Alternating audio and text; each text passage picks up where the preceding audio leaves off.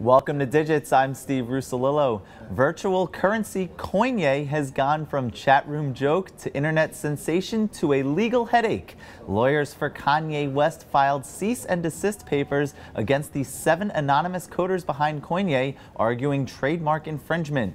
WSJ's Danny Yadron joins us from San Francisco. Danny, how's it going?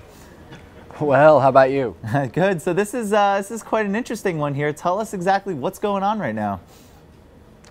You've heard of Bitcoin, but what we've seen over the past year to 6 months is just a proliferation of other virtual currencies, and they range from, slight technical tweaks, such as things like LITECOIN or whatnot, or you have things like BBQ coin or Dogecoin, or as we wrote about today, Coinye, which was actually created at first as a chat room joke.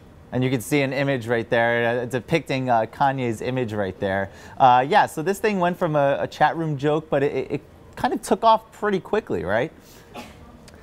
Yeah, I mean, it started, I'm told, because they were sort of musing about, all right, there are so many coins out there now. There's a coin for everything. What else could we do? And they're bouncing names back and forth, and all of a sudden they have Coinye West. And it really just took off online. They never gave their actual names involved. Even the cease and desist papers are addressed to coinyewest@gmail.com with no real name given. So now basically Kanye and Kanye's lawyers are getting involved here, and they're saying, wait a minute, you can't be using our name behind this. They're arguing trademark infringement right now. So what's next now? What's the next step? The coders say they are coming out with Coinye nonetheless tonight, 10 o'clock East Coast time, and they're taking a very brash, self-assured attitude about it. Somewhat in the manner you'd imagine Mr. West would if he was in a similar situation. And then, we'll see what happens next. I mean, with any of these, it matters whether or not it catches on. There was a time right before Christmas where Dogecoin, which is, to be honest, I'm still not entirely sure what it is, but it's based off of a picture of a dog that became very popular on the internet. I think its market cap, it was the had the 7th largest market cap of any virtual currency for a brief window in mid-December. Which is just astonishing, and I mean, it just shows the power, how quickly these things can just get so popular. So with this Coinye coin, I guess, as you said, they're going to be releasing it tonight, right? I mean, I guess is the sky the limit for what could happen here, no matter these, cease and desist papers that are out right now? Well, it really matters, how far these coders are willing to go.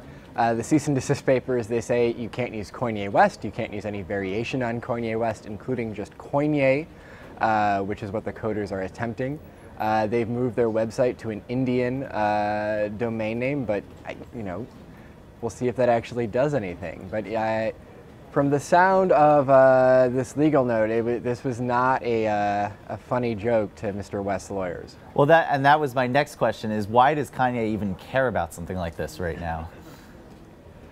You could argue it's a simple case of brand protection, and again, from the legal document we were given yesterday, it's not even clear if Mr. West himself knows about this. This could be a case of just his lawyer, doing standard brand management type things. It really did take off. There were articles all around the internet saying, this is the latest cryptocurrency. It featured a cartoon image of Kanye West. And if nothing else, why have that out there if you're not in control of it? Right, exactly. All right, Danny Yadron from San Francisco, thanks so much for joining us. Thank you. And I'm Steve Russolillo. Thanks for watching Digits.